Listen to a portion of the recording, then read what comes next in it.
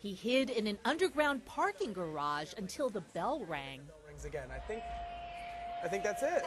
Then Adam Lambert made his way to Mrs. Fuller's contemporary rock band class at Belvedere Middle School in East Los Angeles. Here we go.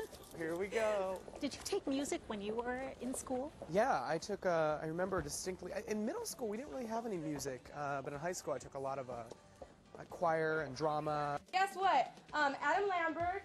The visit from last year's American Idol runner-up was perhaps the worst-kept secret on campus. Hi! Woo! Hey, guys! Hi! So I brought some books for you guys, some composition books. Lambert's fans have donated more than $290,000 to DonorsChoose.org, a nonprofit website where teachers can request supplies not covered by the school district. I posted the battery grants, and in 3 weeks it got funded. I was like, woohoo, yay! I was really surprised. I really needed the batteries. So. The students accompanied Lambert on his new single using keyboard batteries and guitar strings funded by his donation.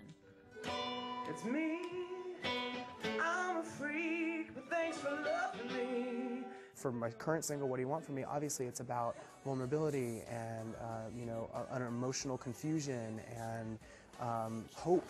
At 28, Lambert is an openly gay man whose flamboyant style has earned him the nickname Glambert.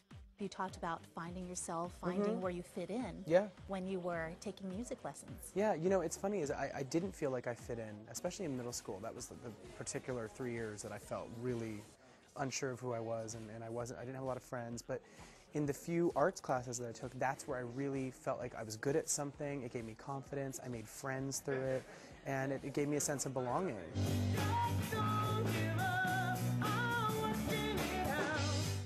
I like how he sings, and he has his own personality and shows it in many ways. And maybe someday I'll also be an American Idol.